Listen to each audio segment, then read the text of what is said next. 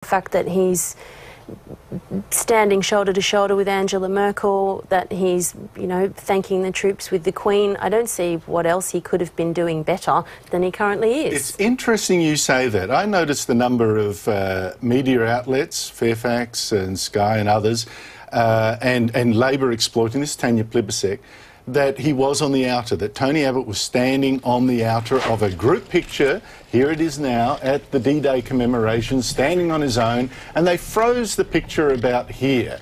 Look at that, silly Tony Abbott, all on his own, on climate change and all that. What they didn't show was this last bit, where he's actually standing next to the world's most powerful woman, the German Chancellor, and making friends. I mean, this is the kind of media coverage that Tony Abbott is having to cop, Mike. Yeah.